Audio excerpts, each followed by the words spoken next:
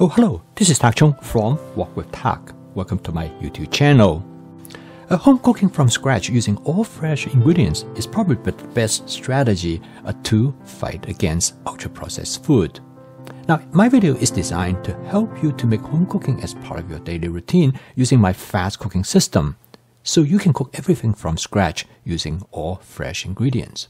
In this video, I'm going to demonstrate how you use this system to cook a cashew chicken dish.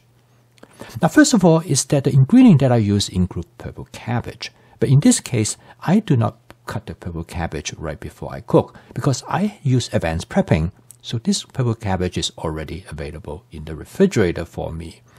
And then I also use a king oyster mushroom.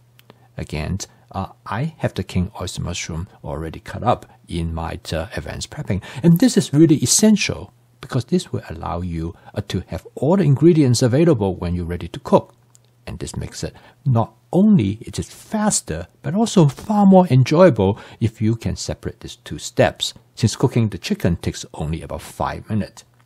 And then I also have some scallion cut up. I always have scallion. I use scallion instead of onion because it's just much faster. However, there are few items I do need to prep right before I cook. And one of them is this color bell, small bell pepper, because they have much longer shelf life when you keep them intact. And so I cut them before I need it, but it only takes a few seconds. Another ingredient that I prep right before I start is with some ginger. I use this manual food processor to mince the ginger. Again, it takes only about 30 seconds to achieve this. Now for the chicken, I already have it prepped in advance. I cut them into pieces exactly how I want it for stir frying.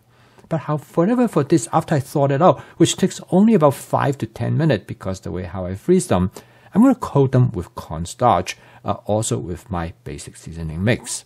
Because I'm going to use a method called shallow frying. And this will give the chicken almost a grill-like flavor and texture. And this method will greatly enhance the flavor of the chicken. So now all I need to do, I'm ready to cook.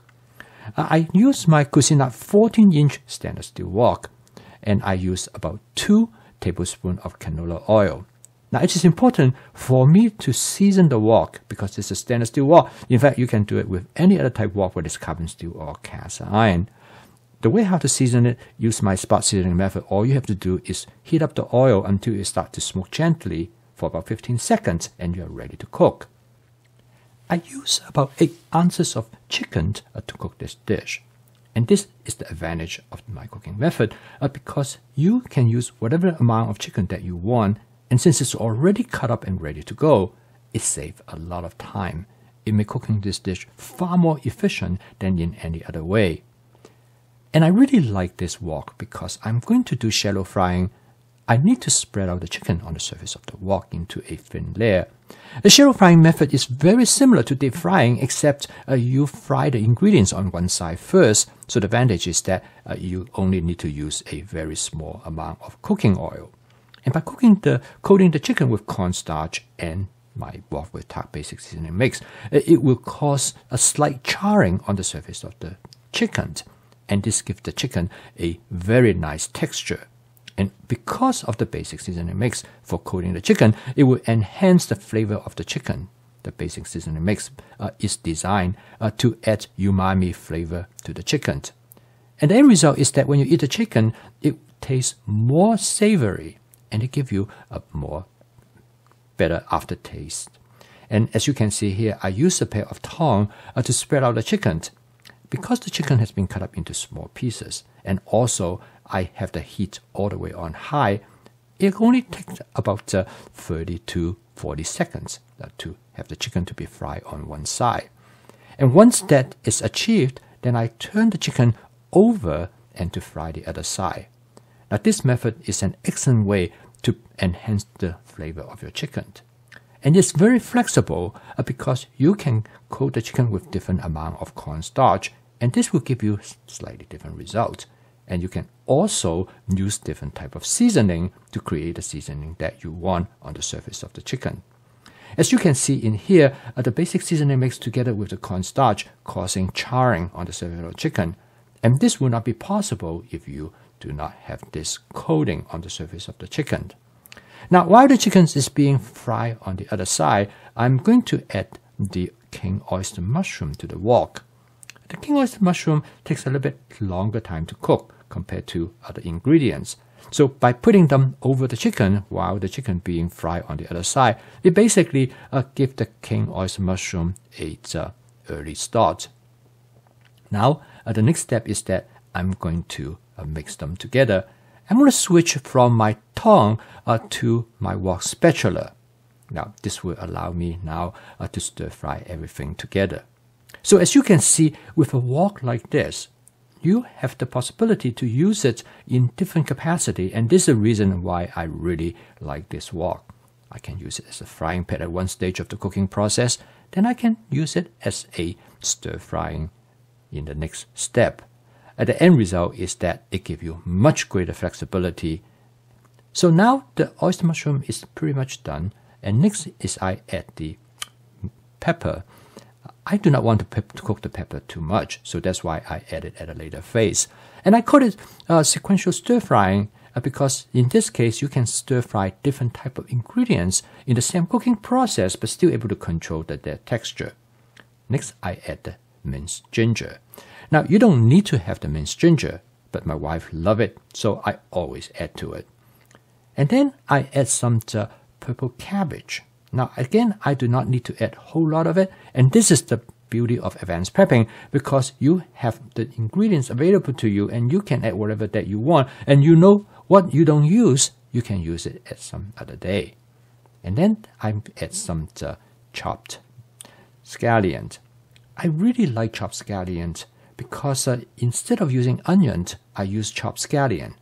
The chopped scallion cook much faster and it will give a similar flavor as you will find in the onion. I'm going to season the dish with a combination of oyster sauce and hoisin sauce.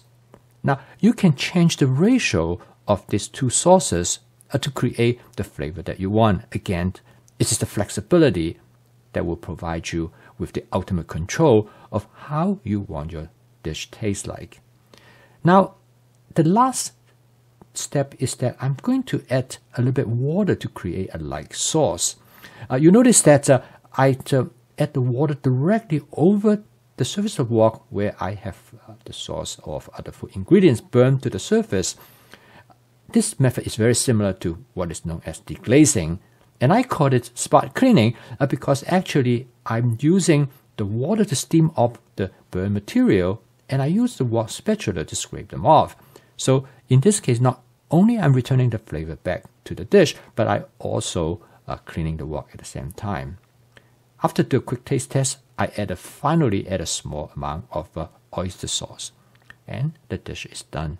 As you can see that cooking this dish requires only about 5 to 7 minutes.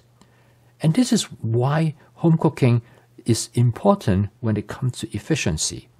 Because if you are coming home at 7 o'clock in the evening and you want to have something on the table very quickly, now a lot of time you do not want to spend an hour to cook a dish.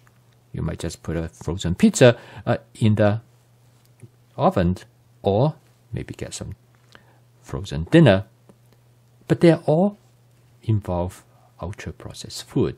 But in this case, you can cook from scratch using all fresh ingredients, basically in about the same amount of time. Furthermore, by having different kinds of ingredients in your advanced prepping, you have a lot of choices how you want to compose this dish. So to make this dish a cashew chicken, which I love cashew, I just add the cashew directly right over the chicken. Again, if you don't like cashew, you can add almond instead. So as you can see, with this possibility and flexibility, it makes home cooking both practical, efficient, creative, and fun.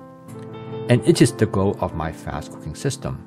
So if you like to learn more about my fast cooking system, please subscribe to this YouTube channel. I post a video each day to help you to make home cooking as part of your daily routine. So keep on cooking. I will see you tomorrow.